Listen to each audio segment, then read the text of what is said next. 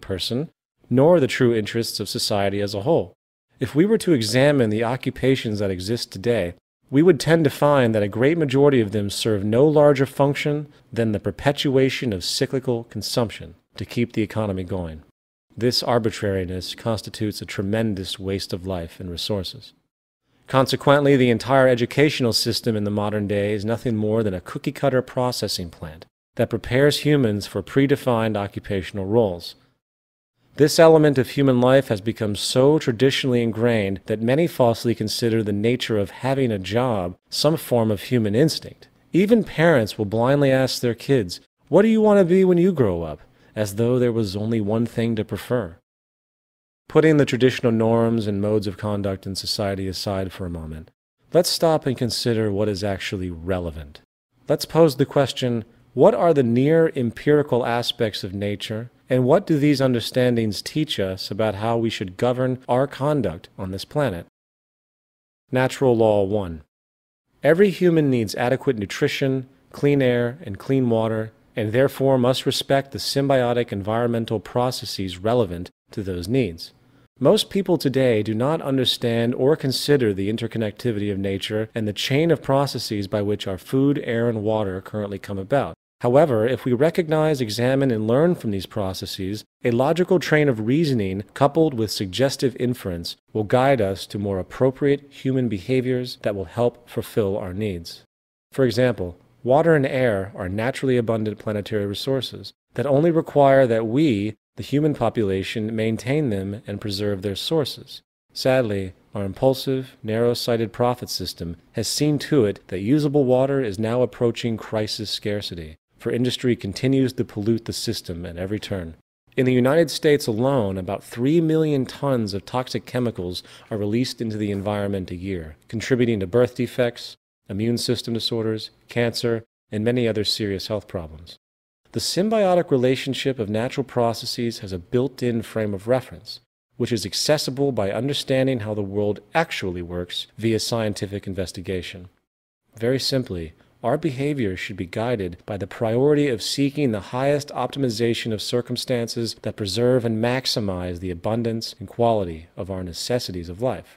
Sadly, this is not happening. The fact is, our sustainability is under severe threat by the current methods we are using. The monetary system continues to operate with the interest of short-term gain at the expense of long-term destruction.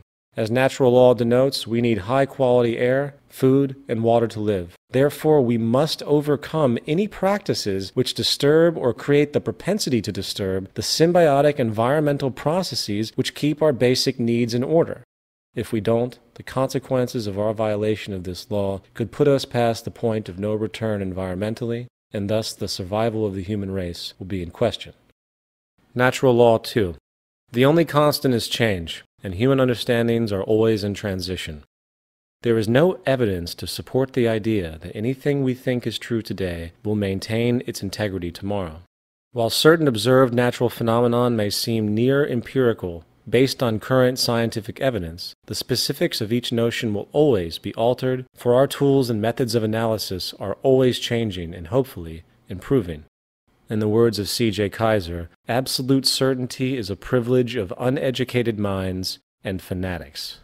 A cursory glance at widely defended historical notions, from the earth being flat to the sun revolving around the earth, teaches us that intellectual change is constant, and in turn, humans must keep as open a mind as possible to new information, even if it challenges that person's sense of identity. Everything we think and know are only probabilities, and with modern methods of analysis which have proven to have proactive benefits to society over long periods of time, we can now weigh our understandings and beliefs on an evolving, sliding scale, ranging from least probable to most probable. This is based not on human opinion or subjectivity, but on concrete feedback responses from the natural world. And this point brings us to the scientific method. Nature itself has its own set of rules, and it doesn't have the capacity to recognize or care about what you or anyone else wants to believe is true. Given this reality, it is in our best interest to learn and align with nature as best we can. The best known method for the discovery and application of the laws of nature is termed the scientific method. The scientific method basically has 3 steps.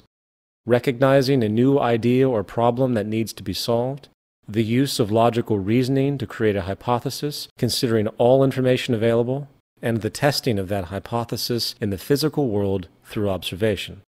The scientific method of inquiry is what has allowed the human species to gain comprehension of themselves and the physical world.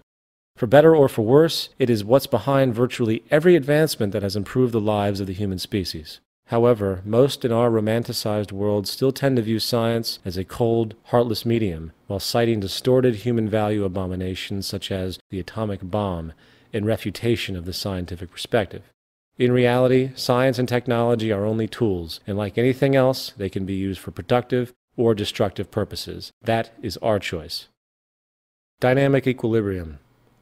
A dynamic equilibrium occurs when two or more opposing processes proceed at the same rate. There is an equilibrium that exists in the physical world which dictates, on some level, what the possibilities are for those organisms that utilize the available resources for survival. With respect to our planet, we would call this the carrying capacity of the Earth. The human management of dynamic equilibrium on this planet, which is the most important initial variable regarding the management of society itself, can only come from first understanding what the carrying capacity of the Earth actually is. The needs of the human population must be in balance with the resources of the planet. That being said, let's now examine what we know or can infer about the planetary resources available.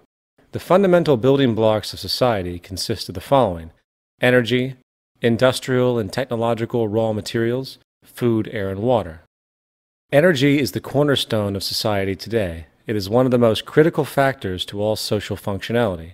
The age of oil and fossil fuels, along with all the resulting pollution, is coming to a close. There is no reason to burn fossil fuels at all anymore, other than the profit-oriented vested interest that keeps new clean energy prospects at bay. Remember, the last thing the energy industry wants is abundance, for that translates into a loss of profit in the monetary system. One of the most important sources of energy to recognize today is geothermal power. According to a 2006 MIT report, about 2,000 zettajoules of power is currently tappable worldwide. The total energy consumption of all the countries on the planet is only half of a zettajoule a year. This means about 4,000 years of planetary power could be harnessed immediately in this medium alone. As far as wind energy, a 2005 Stanford University study published in the Journal of Geophysical Research found that if only 20% of the wind potential on the planet was harnessed, it would cover all the world's energy needs. As far as solar energy, the sun's radiation striking the Earth's surface each year is more than 10,000 times the world's annual energy usage. From simple photovoltaic panels that can capture energy into storage batteries for private use, to full-scale solar power plants, new technology is constantly emerging, which is vastly improving this potential. Lesser known is tidal power, which is derived from tidal shifts in the ocean. Installing turbines which capture this movement generates energy.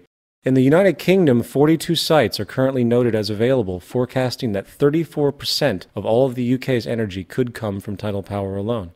However, more effectively, wave power, which extracts energy from the surface motions of the ocean, is estimated to have a global potential of up to 80,000 terawatt-hours a year. This means that 50% of the entire planet's energy usage could be produced from this single medium. In view of all of these options, energy is nothing but abundant on this planet. The only reason people today think it might be scarce is because of the monetary system's strategic propensity to create the scarcity. The next question is, what about industrial raw materials? Can the Earth's supply of raw physical materials such as wood, iron ore, aluminum, and such support the needs of the world's population? Global mineral reserves are currently measured by commercial output production. Sadly, this does not give a clear picture of what is actually available. While some elements and minerals are vast in abundance, such as silicon, aluminum, and iron, others are seemingly growing scarce, such as copper, lead, zinc, gold, and silver. As far as we know, there has never been a complete geological survey of the Earth's minerals and elements, only regional ones.